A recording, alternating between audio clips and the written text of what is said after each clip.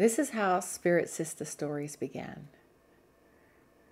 It was the summer of 2018 and I had hit an all-time low. Energetically, emotionally, physically, financially, sexually bankrupted myself.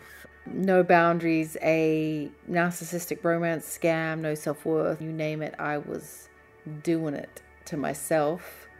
So it started with, okay, what am I going to do? I always wanted to try writing, so I started to write every day. And there was a moment where I didn't want to write about him and what happened to me anymore. I want to write about women and how they used, like I did, creativity or artistic exploration to heal themselves, because that to me is more interesting. There are so many women that have fought their way out of the darkness by finding some small light that was shining and then following it with a vengeance and bringing themselves out of terrible situations and changing their life. And I wanted to write about those women. And didn't even understand that I was completely running my life from a really regimented, structured, no feeling, head disconnected from body.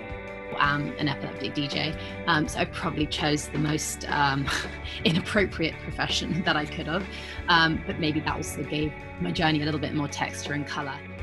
At the time, actually, my body had changed quite a bit. I gained just an amount of weight during middle school due to puberty and hormones and everything that I was just instilled with like a lot of shame.